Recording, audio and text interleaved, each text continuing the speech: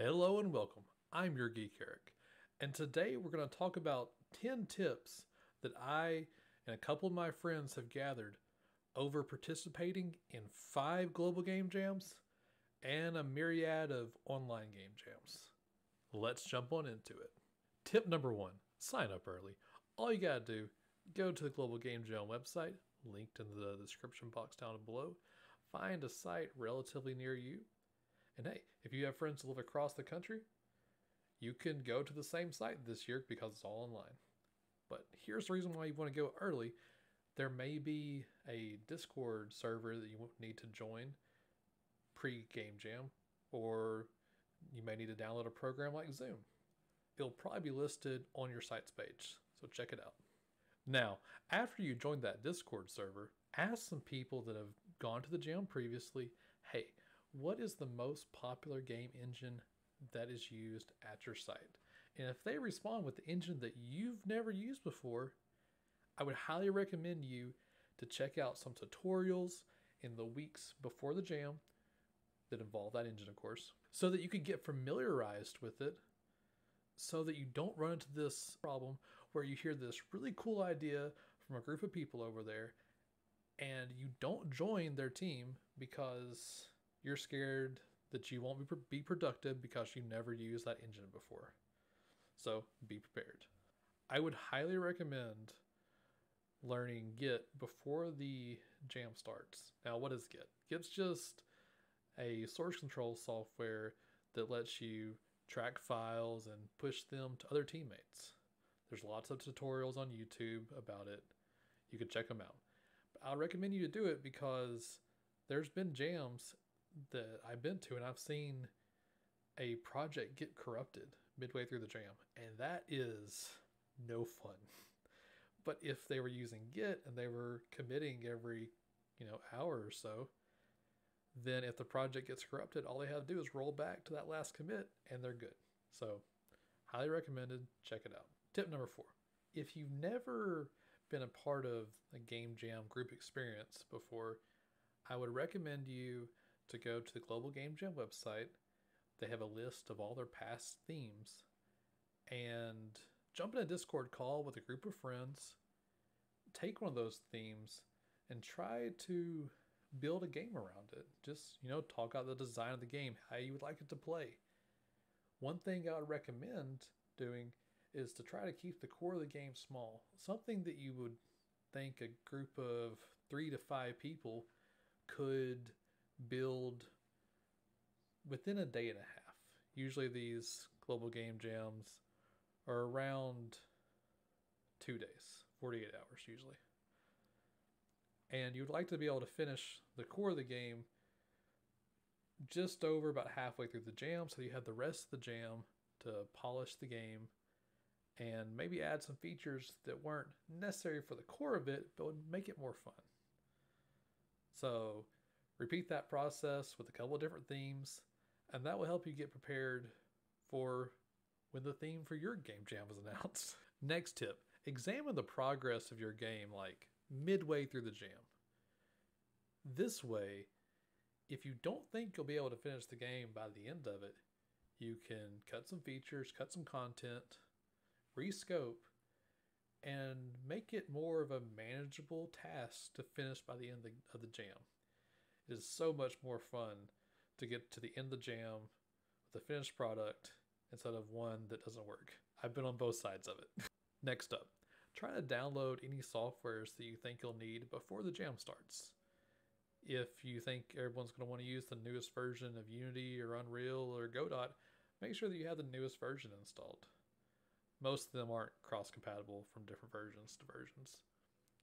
Also, if you're a student and you're going to be jamming from home and you don't have access to the proprietary and expensive softwares that you may have at school, there is a ton of alternatives out there for Photoshop, Maya, and then code editors. VS Code's free for the programmers. So just get prepared, make sure you have everything pre-installed so you're ready for the jam. Before we move on to tip number 7, if you want to hear how my game jam turns out for 2021, go ahead and subscribe and ring that bell. and I'll be uploading a video about it within the next couple of weeks. Tip number 7, get some sleep. You'll be more productive and you'll be less on edge with a good night's sleep. But here's the thing, make sure you set your alarm. You don't want to sleep in half the day on Saturday or Sunday to find out there's only a few hours left before the jam closes. This has happened to people. And now I wanted to bring on someone who I really respect when it comes to game jams. He's been in at least 5 global game jams, I think. Also been on teams on several remote game jams, which I think really will help him, bring some more tips to this video. This is the bonus tips section. That's right. So, Thomas, how do you go about, some pretty key elements when it comes to game jams, like planning, communication, and how do you get yourself ready to be in that kind of intense environment pre-game jam? Hey, thanks for having me on. So, when it comes to planning for a game jam, one thing that me and my friends like to do that I think is pretty fun is the day before the game jam, we kind of all get together. I know it's a little hard physically, but you could also do this virtually over Discord. Um, we like to go on itch.io, which is itch.io, which is a website used to share games for free, and you can just go up there and download it. There's a whole section full of game jam games that you can just go in and download and play. And the day before, we like to get together and download a whole bunch of game jam games. We like to go to the Global Game Jam website. If you're participating in Global Game Jam, you can look at previous year's games and download those. On the homepage, they have like a random game on there that you can just click and download and see what other people did. And then we just spend a while playing them, looking at what they did, what went right, what went wrong, what could we learn from that, just kind of help generating ideas. You never want to be married to any kind of idea. You never want to go to a game jam and be like, this is the kind of game that I'm making. It's good to have some ideas like, I could do this and this is how I could do it, but you really want to come in with an open mind, because like some of the best part about the game jams are the brainstorming session where they give you a theme and you have to come up with a bunch of different ideas from that. And then like I've had it so many times where I come up with this initial idea and then I talk to somebody about that idea and they go, whoa, wouldn't it be cool if this happened? And then suddenly the entire idea is different. I love how ideas can grow when you bring them into a bigger group like that. Definitely. Like at our school, they used to do this thing where like it was like a mob where this is the theme. All right, everybody go out and brainstorm. And then there'd just be crowds and crowds of people. And then it was hilarious. People would just go from group to group to group, looking at their different ideas and then contributing and then like maybe moving to another group. And then eventually those groups narrow down into people that are like, I really like this idea. I'm going to stick with this group of people. Definitely. So do you think that checking out the previous projects might help you when it comes to scoping your next game? Because you're probably going to see some super successful games where people like push the boundaries, but you're also probably going to see games where they tried to do too much and they end up with the incomplete product at the end. Definitely. I think once you look at enough games, you'll probably, if you're new to game development, you'll probably start to kind of get a sense of what's possible when you have a high and low range of success from the games you download, especially if you download enough of them. And you can look and see, oh, they tried this. Well, that didn't really quite work out, did it? And you also may see like a cool feature that someone tried, they weren't successful in, and you're like, oh, but I think if I did this, I think it would work. Definitely. Like, bit of a side tangent, but that's also some of the coolest things that I've seen from Game Jam is where they build a game around this like one mechanic that's just such a good hook of an idea, and then after the Game Jam they just go and expand it just because that mechanic in and of itself was cool. Mm-hmm. Now, could you go into how you go about communicating, and once you're in the Game Jam, how do you plan out and divvy up those tasks? It goes without saying that communication is very, very important when it comes to making a game. But one thing you want to make sure is again, if it's game jams are always a learning experience. If you're new to game development and you're in a team full of new developers, you don't want to leave anybody behind. You don't want to leave anybody out. Hmm. You don't want to wall yourself off and just work on your tasks and then come back with a huge lump and say, okay, here you go, put it in the game.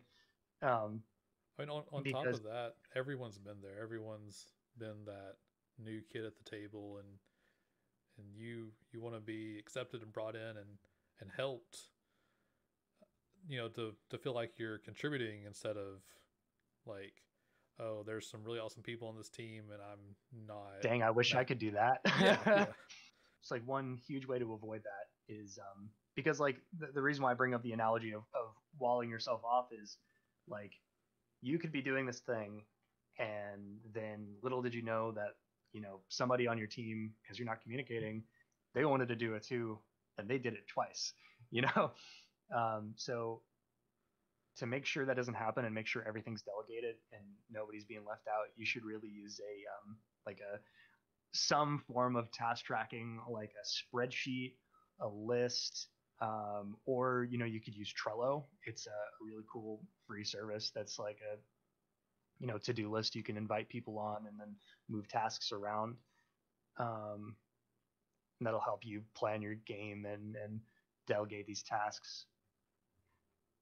Not, even even not considering the leaving people out or conflicting, but game jams are just way too short to waste work. Oh you don't yeah, ever want to have duplicate work done.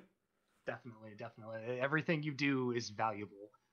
This also helps when it comes to feature creep and scope, in that you can come up with a list of tasks that are like absolutely vital for the game and some out of scope stuff that you can maybe cut down to, like, hey, we're the plane's crashing, we need to drop some weight, you know Yeah, just having it different listed things. out there definitely can help with culling things.